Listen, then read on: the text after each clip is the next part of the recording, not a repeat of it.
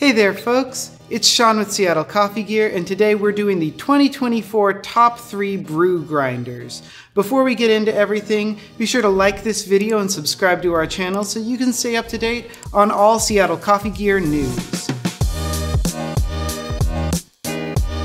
Our first grinder that we're talking about today is the Baratza Virtuoso Plus. The original Virtuoso was my first I'm serious about homebrewing coffee grinder that I had. With the Plus, they've made some really cool, meaningful improvements, starting with the automatic dosed timer. This is great for just kind of streamlining your morning routine. You don't have to measure the coffee every day. Once you find a setting you like, you just press go, and it's going to give you the same coffee day over day. I really enjoy the steel framing of this grinder. I think it looks super, super classy, as well as helps dampen the noise down a bit so you don't wake up anybody else at home. One of the final things that I like about this grinder is just how adaptable it is to how you're going to brew your coffee. It does a really good job in its coarse range, all the way down to super, super fine ranges, almost pushing into espresso. Not quite there, but really, really close. Let's have a look at grinder number 2. The second grinder we're looking at today is the Breville Dose Control. This is a really cool grinder because it has a super, super wide grinding range. Personally, I get a little bit nervous when a grinder advertises itself as both an espresso and filter coffee grinder, as oftentimes it does one a little bit better than the others. I have brewed with this grinder from espresso all the way out to a coarse French press grind, and it brewed a quality cup at all levels. What's impressive about having that big range is that it's also the least expensive grinder on our list today, making this grinder really approachable for specialty home brewing. Up next, we have our ultimate pick for grinder number 3.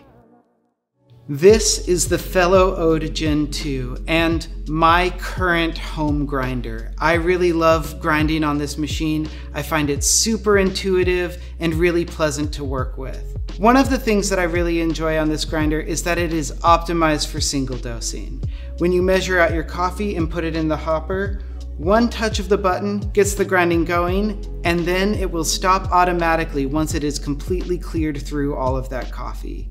Another thing that I really like about this grinder is the brewing map that Fellow conveniently puts right on the bottom of the lid. This is awesome for coffee experiments. When you're looking for a place to get started, this is a great suggestion and gives you just the fence post for finding that ideal brew.